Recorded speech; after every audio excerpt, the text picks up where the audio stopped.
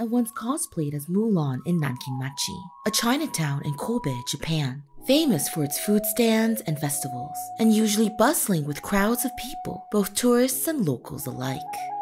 So, where were the usual crowds? This was back in March of 2020, when COVID-19 had started to spread exponentially throughout the world. But I promise you that in a country where there never was a true lockdown, where people lined up in throngs for frappuccinos during a state of emergency, that they were not socially distancing. Or can we say physically distancing? Because in Japan, I feel like it's been more physical than social. Like, most businesses have still been open, just seating has either been scattered with signs or cute stuffed animals, or sectioned off with plastic barriers. I miss physical touch so much. Sometimes I just give myself a hug, which incidentally is also a great stretch to relieve shoulder pain. Also, can it still be considered social distancing if I went to a restaurant, but knew I'd be able to stay 2 meters away from other diners? But how did I know this? What was a source of my confidence? I knew these Chinatown restaurants would be largely empty because A, I saw a pretty heart-wrenching post by vlogger and YouTuber on the world stage sharing the struggles of one Chinese restaurant in Nankinmachi. And B, there was a similar sharp decline in Chinatowns all over the globe. News of the novel coronavirus first broke. When looking at how empty these Chinatowns were compared to other neighborhoods all over the world prior to shelter-at-home orders, there's another, more insidious explanation. A secondary effect of coronaviruses and infectious diseases in general. Xenophobia. And we have seen this before, basically with every major outbreak throughout human history. We saw it in the 14th century with the Black Death, when Jewish communities were blamed for poisoning wells and causing the plague, and were subsequently massacred throughout Europe. We saw it in the 19th century with cholera in New York, when Irish Catholic immigrants were accused of causing the outbreaks. We saw it in the early 20th century in San Francisco, when the Chinese community was blamed for essentially every epidemic that hit the city, resulting in the Chinese Exclusion Act, the first anti-immigration law in America based on ethnicity or nationality. We saw it in 2003 in Toronto with SARS and the stigmatization of Asian Canadians. We saw it in 2014 in the US and Europe with Ebola, when examples of Ebola hysteria were growing too numerous to count. And we are seeing it now in 2021 throughout the world with COVID-19. As surreal and unprecedented as 2020 was, there had been moments of déjà vu. Honestly, at this point, I would not bat an eye if Agent Smith shows up. And oh, I would have complaints. Design your matrix better. I don't have many memories of the SARS outbreak. I was more worried about starting high school and being one of the cool kids, being accepted, or at least not rejected. But one thing I recall vividly is reading a sign in front of my family's favorite Korean barbecue restaurant run by Koreans, which read, "We are not Chinese." And I remember feeling a surge of shame as a fellow Korean Canadian. But now, as we witness history being repeated nearly 2 decades later, my perspective has evolved. And I believe that that sign, as well as recent racist incidents, ranging from microaggressions to violent attacks, have several forces at work behind them.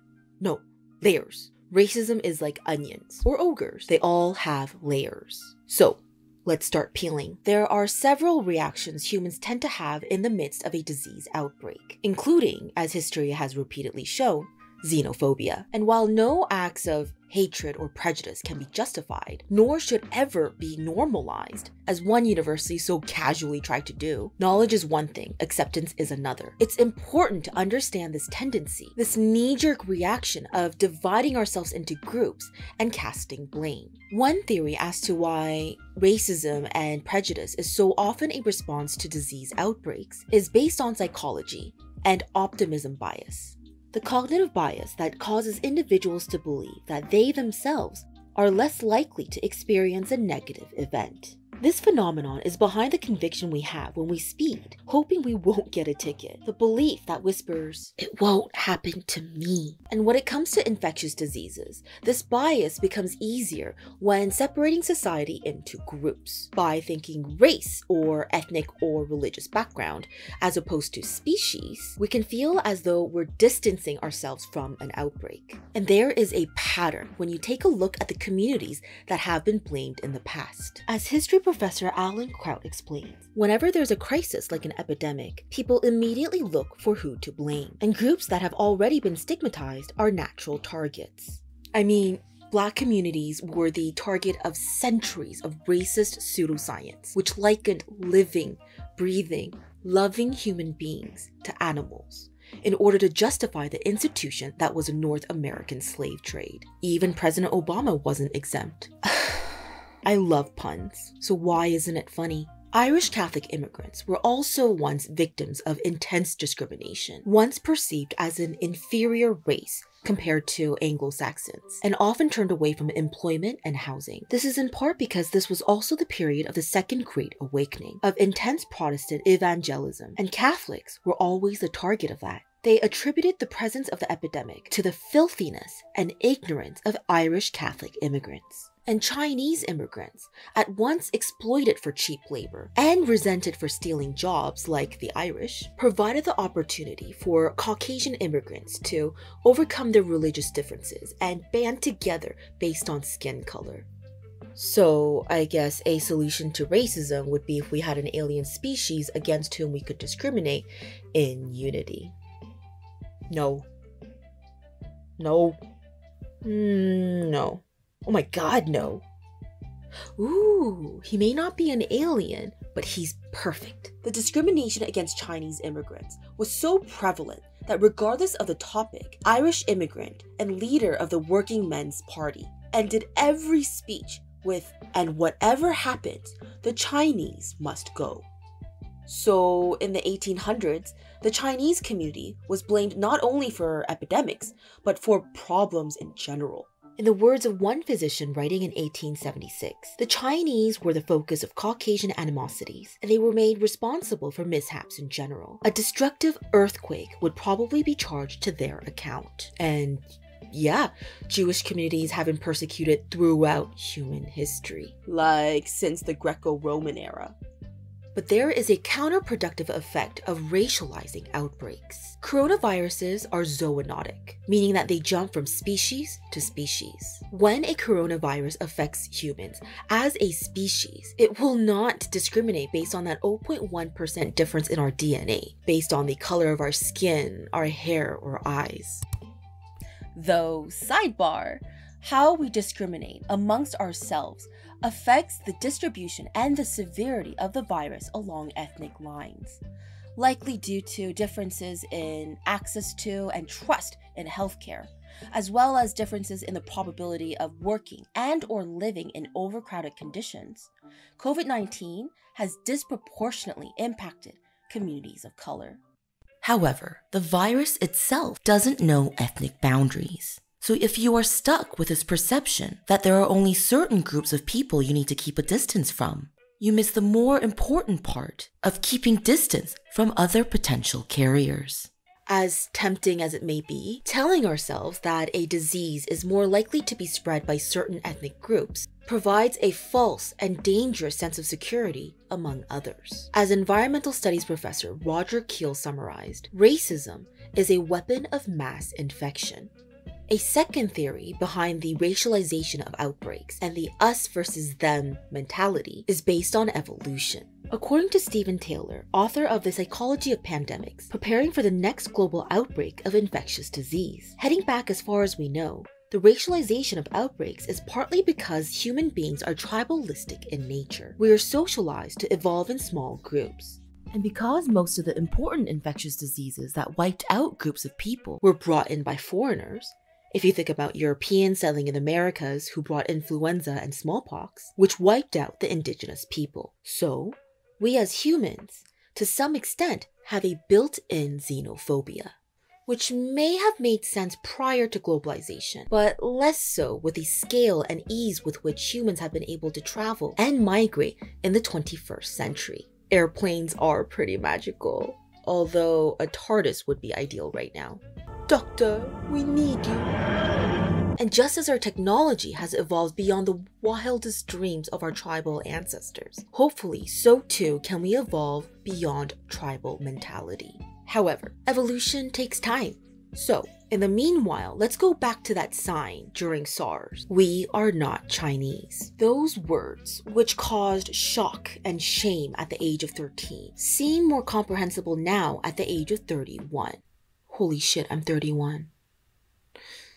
That went by really quickly. On two levels. On one level, when the financial reality was that so many Chinese-operated businesses saw huge drops in foot traffic during the SARS outbreak, including up to 80% in Toronto, and when newspapers would print shit like this. I can now understand, from an economic standpoint, the instinct to distance oneself. It's not something to be condoned, but something I can empathize with once I learned the struggles of making a living, of working for, those annoying necessities like rent and food, and less annoying essentials like certain kinds of food and beer. Also, did you know the daily consumption of alcohol compromises your immune system?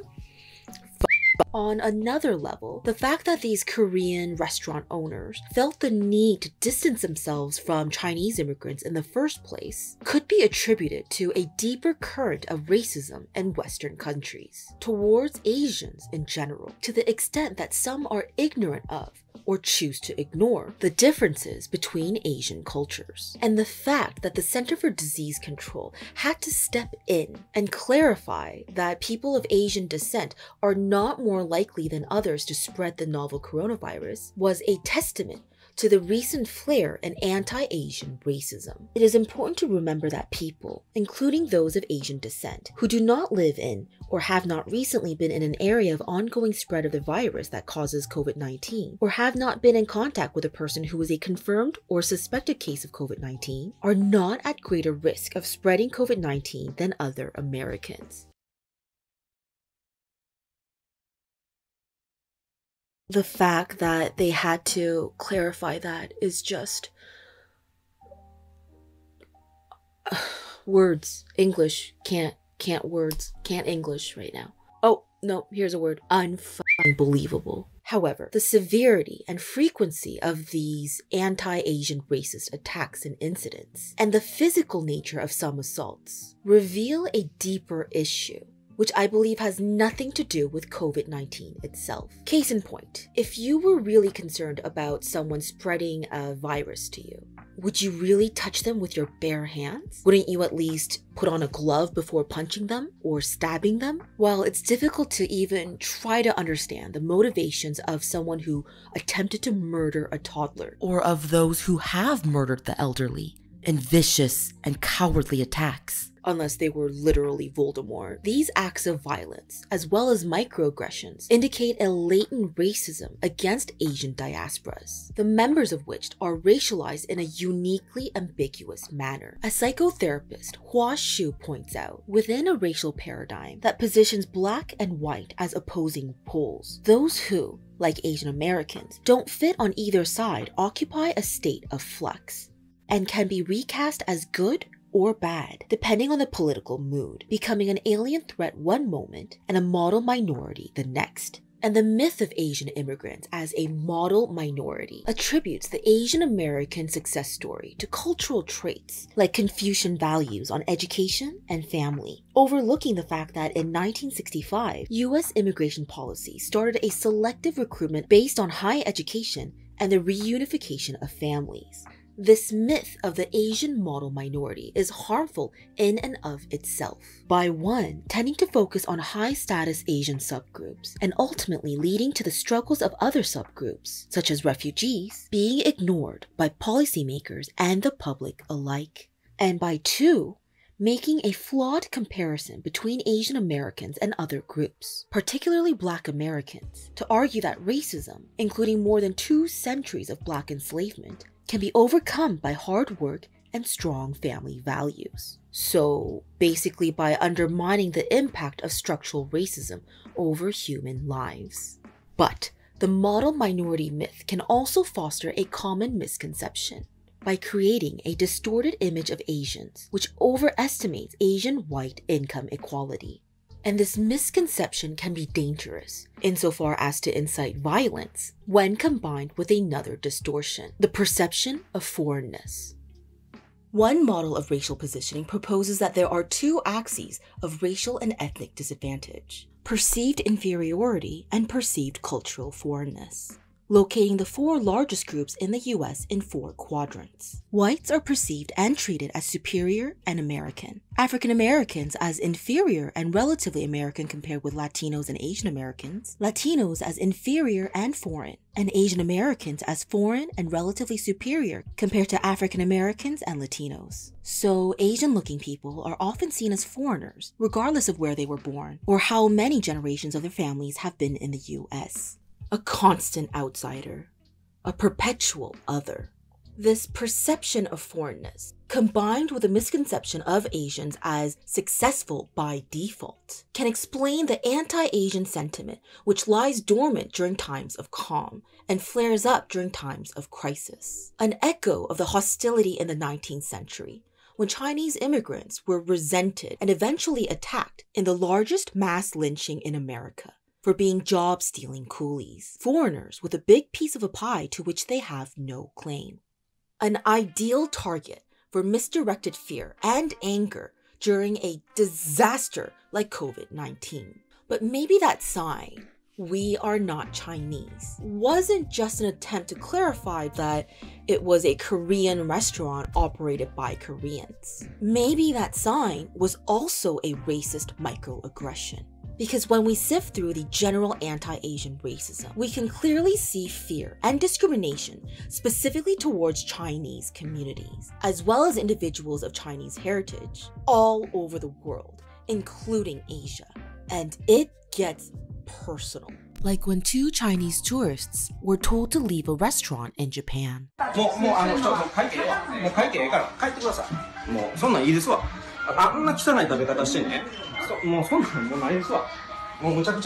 Xenophobia, this particular hatred and fear towards Chinese people, could be rooted in an underlying consciousness, if not unease, towards the rise of China's economic and political growth, a topic concerning political scientists for decades, and is reflected in popular culture, both subtly, as in with the Alliance, the interplanetary government born from the union of the United States and the People's Republic of China, and less subtly.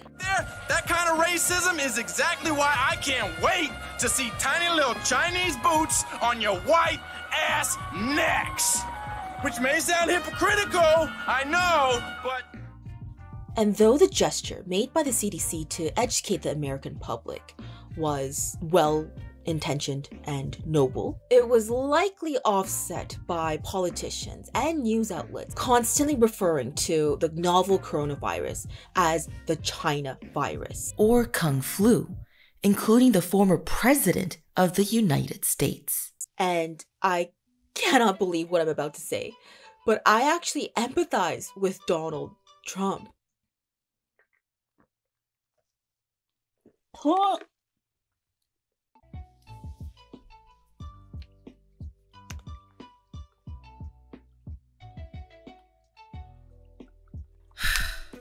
You don't need me to tell you that COVID-19 has been a life-changing catastrophe on a global scale. Described by the UN chief as humanity's worst crisis since World War II. No one wants to be held accountable for this. I didn't do it. However, when a nation's leader insists on calling COVID-19 the China virus, such a choice in words leads to real impact at the ground level, in the day-to-day lives of citizens, including shit like this. This man came up to me and he said, "Trump says all Asians have coronavirus, you disgusting." Every disease has ever came from China, homie. Everything comes from China. It's disgusting. I mean, yeah, he's got a point. Most of our manufacturing goods come from China, as do one of the most widely accepted writing systems, paper making, printing, the compass, gunpowder, the crossbow, and noodles. Like beautiful, sexy ramen. However, given that this is the second time a major international coronavirus outbreak has apparently originated in China, let's examine the what and the why. What caused the novel coronavirus, COVID-19, as well as its predecessor, SARS? And why did they originate in China? In 2002, severe acute respiratory syndrome, or SARS, infected 8,437 people and killed 813 in 26 countries. SARS coronavirus, which causes the SARS disease, and which is thought to be an animal virus from an as yet uncertain animal reservoir, perhaps bats, that spread to other animals, civet cats, and first infected humans in the Guangdong province of southern China. Today, coronavirus 2019, or COVID-19, has brought the world to its knees, killing over 2 million people as of February 14, 2021. Severe acute respiratory syndrome coronavirus 2, which causes COVID-19, is thought to have jumped from bats to pangolins to humans. One thing is likely, though animal to human transmission for both viruses began in wildlife wet markets in China. Now, the wet in wet market can sound off-putting, even gross and scary, unlike moistly, which just sounds gross and funny. It prevents you from breathing or speaking moistly on them. Oh, what a terrible image. It prevents you from speaking moistly. Speaking moistly. However, in the midst of the chaos that is COVID-19, it's important to understand what wet market really means. Otherwise, we see misconceptions and racist shit like this, where Canadian singer Bryan Adams blamed COVID-19 on some bat-eating, wet market, animal-selling, virus-making greedy bastards. But the thing is, eating bats and other wildlife is also an uncommon practice in China and other Asian countries, usually reserved for the wealthy elite. As China's specialist at Environmental Investigation Agency Aaron White points out, although most wet markets don't sell live wild animals, the terms wet market and wildlife market are often conflated, and we actually see wet markets all across the globe, with wet referring to the puddles of water from the ice used to keep meat and seafood fresh. The synonym for wet market in Canada, America, and most of Europe is farmer's market. So for the time being, let's focus specifically on wildlife markets. These markets, which sell wild animals for pets, medicine, or food, provide the ideal conditions in which zoonotic coronaviruses can be spread. By keeping wild animals from remote habitats spanning continents in nature, in filthy, overcrowded conditions, in such close quarters that bodily fluids, including feces, urine, pus, and blood from one cage spill down into those below, and by handling them in stress-inducing matters that compromise their immune systems. Yeah, stress is also shitty for our immune systems. You know what decreases stress and should be legal globally? Cannabis, an essential service in Canada. Our home and native land. I think we can all understand the anger towards these markets and the horrific, nightmarish ways in which they treat animals. I think of this place as a torture chamber and a filthy laboratory all mixed into one. But the truly horrifying reality is that these conditions, which can be divided into two components, A, the unnatural treatment, and B, the cruel treatment of animals, both of which can cause animal to human infectious diseases, while combined in Chinese wildlife markets, are in no way exclusive to China. One example of the way we've treated animals unnaturally includes feeding meat and bone meal, MBM, that contain the remains of cattle who spontaneously developed the disease, or scrapie infected sheep products, to cows, which led to mad cow disease. So, forcing meat, and specifically cannibalism, on a herbivorous species, which could be considered an extreme or isolated event. But the unnatural treatment of animals can be seen in a human activity which takes place around the world: deforestation. Studies have found that nearly 1 in 3 outbreaks of new and emerging diseases are linked to land use change like deforestation. When we disturb the natural sphere and rob species of their habitats, we set off a chain of reactions. The way in 1997, slash and burn deforestation led to a haze of smoke which covered most of Southeast Asia. This haze, which was exacerbated by drought, led to a decrease in fruit production by trees. The fruit bats that had been dependent on those trees left the forest, finding fruit in cultivated orchards, which happened to be co-located with piggeries.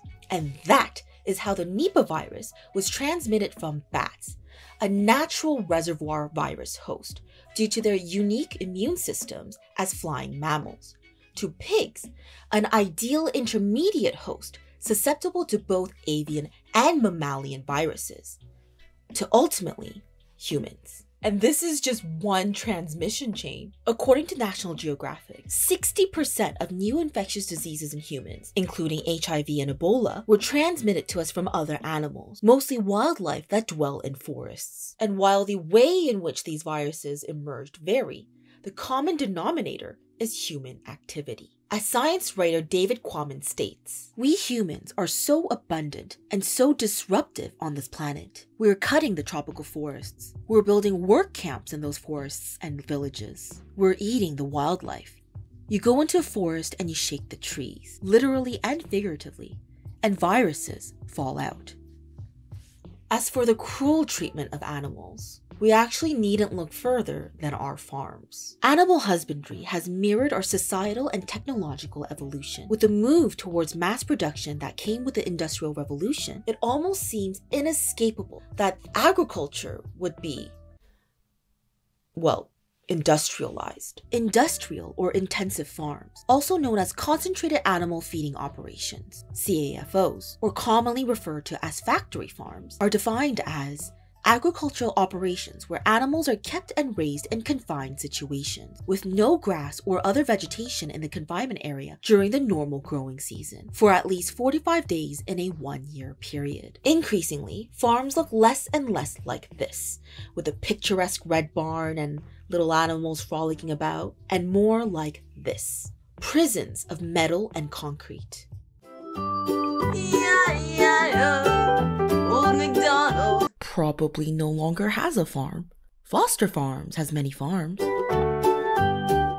And while the industrialization of agriculture has undeniably sucked for small-scale farmers, as well as the animals. How do you respond to allegations that factory farming is torture or cruel or like a terrifying movie about some strange dystopian society, but in this monster story, the horrifying monsters are us?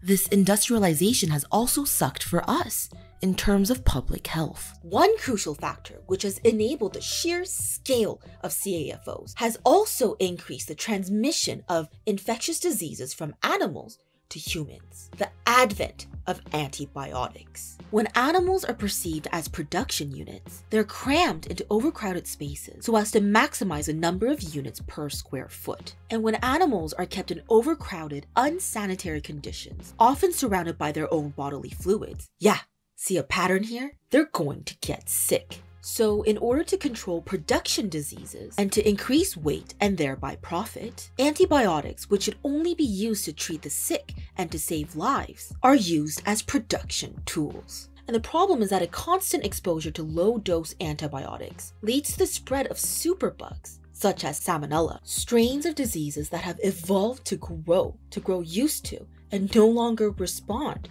to antibiotics. Science has proven again and again since 1945 that the subtherapeutic use of antibiotics, taking antibiotics when you don't need them, leads to antibiotic-resistant bacteria, which is horrifying in that it could take our society backwards to a time when we die of a simple infection because we no longer have effective antibiotics.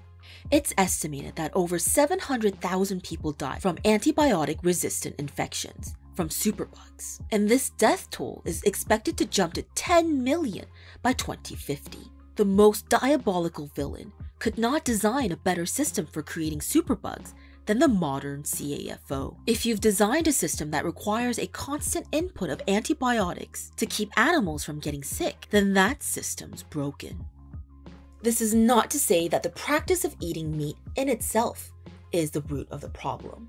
If, hypothetically, the global demand for tofu were to be ramped up, and we still continue to clear Amazon rainforest in order to farm soy, though most of soy production is intended for feed for farm animals and for energy, we'd still be f***ed. The real problem is the way in which we consume. Honestly, everything, which can be traced back to our tendency as a society to perceive nature as a commodity, as something to be exploited for financial gain. And the saddest part of all of this is that it's not so much cruelty as it is apathy. And the craziest part of all of this is that the alarm bells had been sounding for years, that epidemiologists, ecologists, and Bill Gates himself had tried to warn us that this was coming. If anything kills over 10 million people in the next few decades, it's most likely to be a highly infectious virus rather than a war. Not missiles, but microbes. And we didn't listen. But maybe we can find the time to listen now. Dr. Jane Goodall has been promoting the conservation of animals and nature for over half a century. And her message has never been more urgent. It's a time for reflection and thinking about the part we want to play in the future of our planet. We need to reimagine how we choose to occupy this planet as humans, not as a rabble of different races, but as a single species. So, what now? What are some concrete steps we can take? The knee-jerk response is to outlaw wet markets in Asia. But the funny counterproductive effect of making certain activities illegal is that it often doesn't stop the illicit activity, instead making them unsafe, as with abortion, or giving rise to black markets, as with alcohol during prohibition, or with drugs. And I don't know about you, but I really doubt that the black market is going to make conditions any safer or more hygienic for animals. And beyond the animals, there is a real human cost to knee-jerk bans on these kinds of markets. Accordingly, the WHO has suggested that farmers' markets, or wet markets, often were critical to providing food and livelihoods for millions of people globally, and that authorities should focus on improving them rather than outlawing them. What we need to do is increase regulation to limit the use of antibiotics in agriculture and the use of animals in traditional medicines, to increase the standards in which farm animals are kept, to instill food safety laws in markets all around the world, and to combat wildlife trafficking. And if we in Western countries think that wildlife trafficking is a foreign problem, I missed the part where that's my problem. We would do well to remember that the areas with the highest export and demand for wildlife and wildlife products include the US and the European Union. No matter what, the struggle against infectious diseases, to slow the spread and minimize the impact of pandemics, must be a global, unified approach. In an increasingly globalized world, borders become increasingly meaningless, especially when infected people can remain asymptomatic for up to 24 days, like with COVID-19. As global health expert Alana Sheikh points out, we can't stop the outbreaks with quarantine or travel restrictions. Even the countries that have made serious investments in public health, like the US and South Korea, can't get that kind of restriction in place fast enough to actually stop an outbreak instantly. The real way for the long haul to make outbreaks less serious is to build the global health system to support core healthcare functions in every country in the world, so that all countries, even poor ones, are able to rapidly identify and treat new infectious diseases as they emerge. We need to learn to work together. We need to give a shit about one another. And since the world's leading superpower and the emerging superpower have both been preoccupied with geopolitics and trade wars and pointing fingers at one another. It's up to us. So much for the alliance. Wait, is that good or bad? Good? I know it's scary. I can empathize with the fear and the instinct to look for someone to blame. And how much easier all of this would be if COVID-19 had originated in a lab instead of through our collective choices as a species. But let's hear these words from Dr. Jane Goodall and really listen. And I hope it wakes us up. This is a chance for us to wake up. What we need to do in order to slow the spread and to minimize the casualties of future outbreaks is to work together and to treat one another with empathy and equity. And what we need to learn from the origin of COVID-19, if we'd like to reduce the frequency with which coronaviruses transfer from other species to humans, is to extend that same empathy and respect towards our fellow animals and our one and only planet. Hello fellow humans, my name's Tara. Is it weird to introduce myself at the end of the video? No. I am a Korean-Canadian writer and cosplayer currently living in Japan. So, 감사합니다, arigatou gozaimasu, shush. Thank you so much for listening. I'm so grateful if you made it through this 5,000 word video essay. If you'd like to tell me I'm a dumb Asian slunt, you can do so on Twitter. And if you'd like to hang out in real time, you can join me on Twitch, where I live stream every Monday and Wednesday night Eastern Time. There's a lot of researching, fact-checking, what I'd like to think are healthy debates, and nerding out in general. And last but not least, you can become an ally against anti-Asian racism by listening to and amplifying Asian voices, in person and on social media, by learning about the history of Asians and Pacific Islanders in your country, by taking out your phone to record, speaking up against, and or reporting anti-Asian harassment or violence when you see it, by volunteering to escort the elderly, by supporting Asian-owned businesses, by donating to organizations like the Asian Pacific Fund, and, perhaps most importantly, by voting for political leaders who don't normalize xenophobia. Let's keep one another, and thereby ourselves, safe. Until next time. Fist bump. A nationwide review conducted by ABC News has identified at least 54 criminal cases where Trump was invoked in direct connection with violent acts, threats of violence, or allegations of assault. Did I mention this is going to be a fun stream?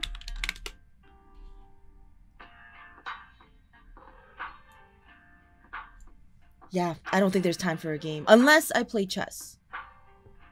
Also, I would like to learn shogi.